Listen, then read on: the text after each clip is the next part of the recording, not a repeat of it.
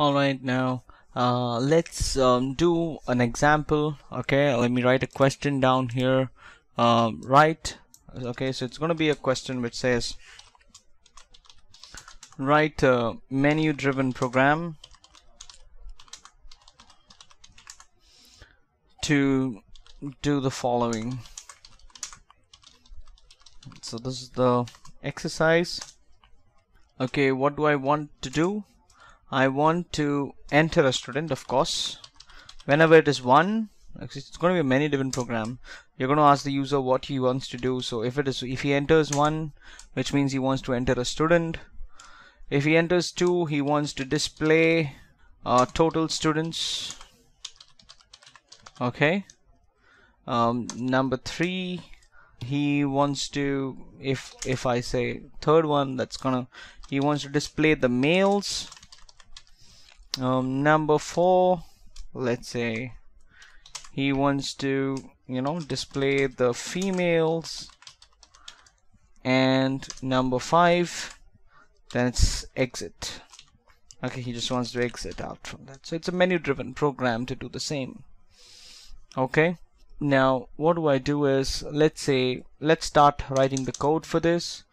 I'm gonna save it as, you can just save it as anything. Let's say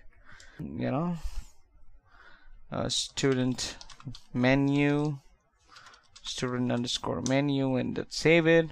Of course, I will have to use the student class which has been created on the side. So either I can do import the student class, I can either do a student import student, which is import this particular py file.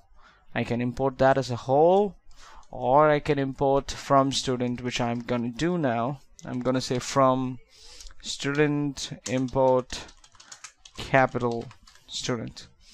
Alright, and I'm gonna create an empty list of students. Currently it's empty, but I need to keep adding those students out there.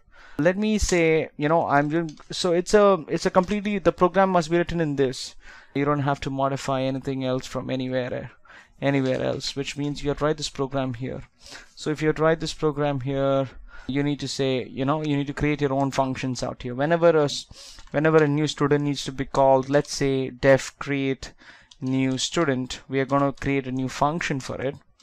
And let me say over here, whenever a new, so basically whenever he enters a 1, I want to create a new student. So that time I need to ask the user for giving the name, enter your name, and that is a string, so it's okay. Role, I'll say input or int, turn it into int, and then input it, and then say enter role. Of course, then I haven't closed the int function, and then of course I need to ask him for his gender. It's gonna, sorry, it's not an int, it's a string itself, so I can just leave it that way. I can say enter your gender, and lastly I can tell enter his marks. So I'm gonna say input enter your marks, right? Cool. And what I'm gonna do is, let's say, and then of course I need to create a student out of all this information which has been entered. So s is gonna be equal to a new student, which means I have to use the class name for it, and then enter the name, role, gender. Oh, it's name first, then it is gender, I'm so sorry, then it is a role, and then it's the marks. Oh, that's the order here. Okay, so remember that. And then of course after I'm done with that, I need to append the new student that is there. I need to put it in this list, which means I can just say students dot append the new student, that is s. I need to append that. Okay, now let me say I'm gonna def, I can just say this is another thing just to tell me what is the number of students which are there.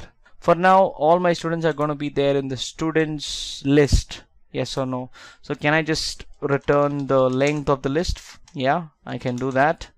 Or even I can return the count. That's okay. But I can, for now, I can say return len of students. It will return the length of that. Then if I say I need to get the males, which means I need to say def get males, and I say for every student I'm gonna define a for loop and get all this for every student in students. If so, now I have the student in my this thing. If student dot, I can check his gender. If student dot gender is equal to what? Is equal to either a male or a female. Okay, is a male.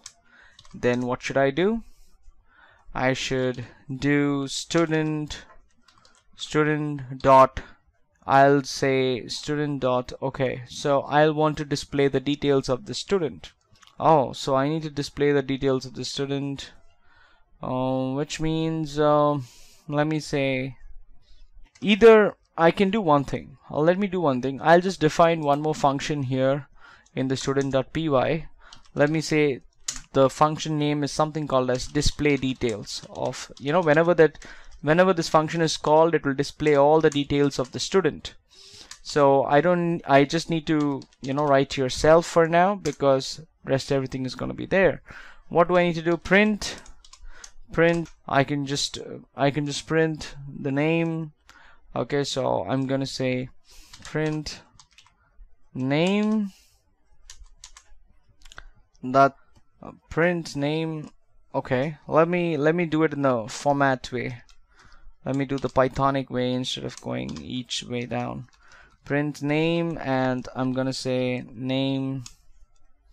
Of course, it's gonna be 0 roll.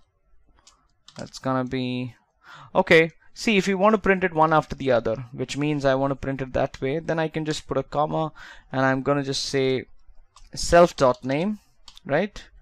Because it's gonna be that particular argument, and then I'm gonna print roll, which is gonna be self.roll. Then I'm gonna print the gender, okay, comma self.gender, and I do a print which says gender, and then I say marks, and I say self.marks. Oops, yeah. And of course I can save this out to student.py. So anytime I get a mail, I can just print the details of that particular student by calling this particular function which is there in class student. So which means I can just say